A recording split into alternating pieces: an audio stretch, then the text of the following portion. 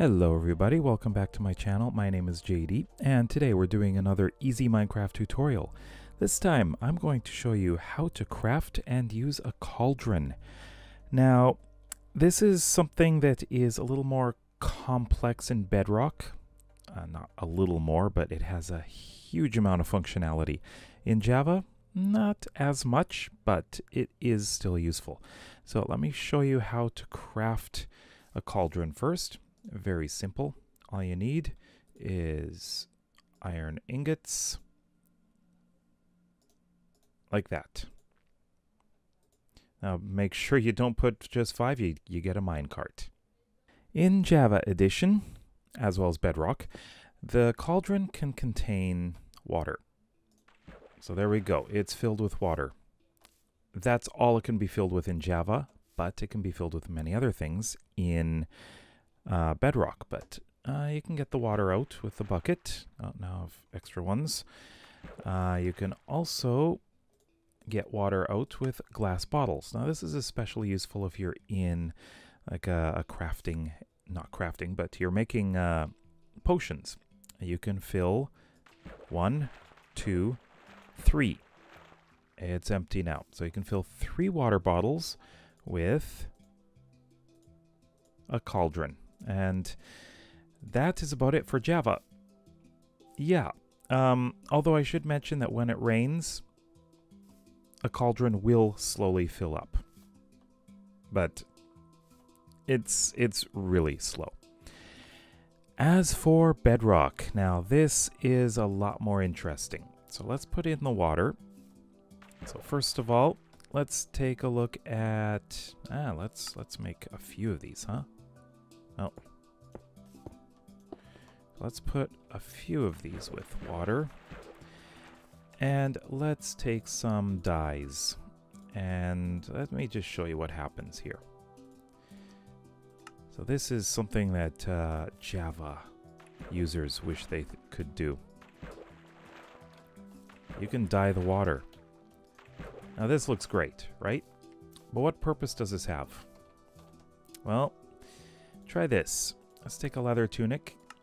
What color would be good? How about green? There we go. We got a green leather tunic. Now you notice that the water level decreased. But you don't have to just do that. You can add some orange, or you could do purple, or you can do yellow. There we go.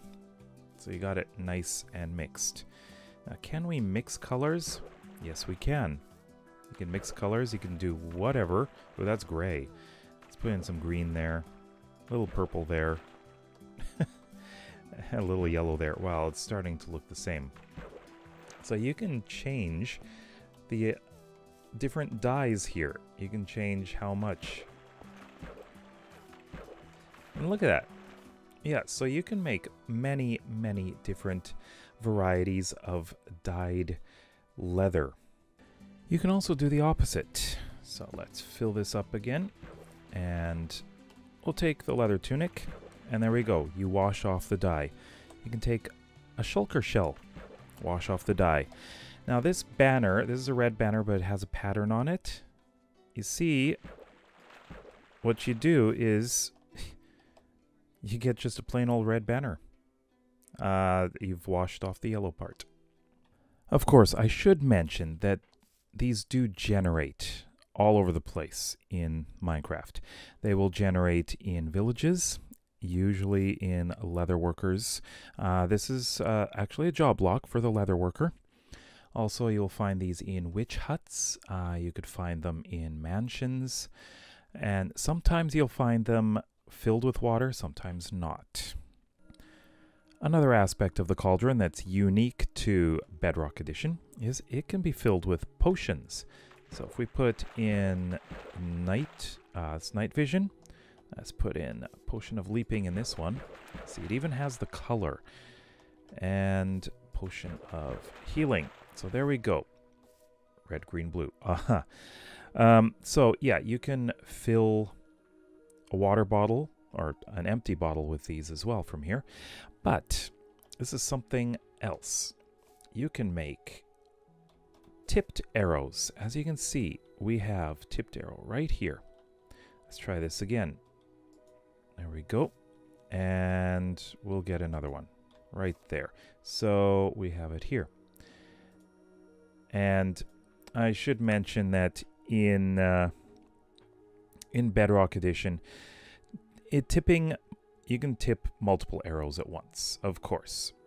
And it takes up a full cauldron when you use a full stack of arrows.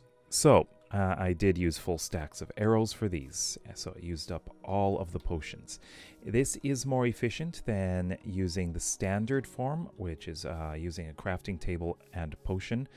You can get only 8 arrows with 1 potion. For this, you can get a full stack with 3 potions. I'd also like to mention that this was brought to my attention by Survival Mike. He's another member of Adults Craft, so please check out his video in the cards in the top right-hand corner. There's even more. Yes, again in Bedrock Edition, you can fill a cauldron with lava. Would you like the opposite? Before we take a look at that, I'll just let you know that lava in a cauldron emits a light level of 15. As well, any mobs that are inside the cauldron with lava will be damaged. That includes zombified piglins, who normally don't get damaged by lava. Now here's something that is very interesting. When you're in the nether, you can place a cauldron down and put water in it. And even hop inside, and if I can get in there, there we go. This is very useful if you're on fire. You actually have a source of water in the nether. Otherwise, like, nothing. It just evaporates immediately. The cauldron also has a redstone component. If you use a comparator here, I'm just doing this very simply, showing you a line of redstone dust here. So we're just going to fill this in. If you fill it in 1/3, you can see it lights up that redstone.